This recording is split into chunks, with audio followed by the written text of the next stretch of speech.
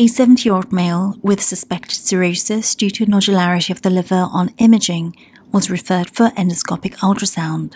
On EUS, multiple hypoechoric and hyperechoic mass lesions were visualized throughout the liver, measuring 10 to 20 millimeters in size. EUS-guided FNB of the liver lesions was performed using a 22-gauge Francine tip FNB needle.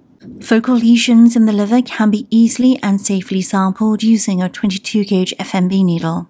A 19-gauge FNB needle is only required when staging or grading of liver disease is indicated. Rapid on-site evaluation revealed monotonous cells with round nuclei that were positive for chromogranin and synaptophysin, consistent with a final diagnosis of a neuroendocrine tumor.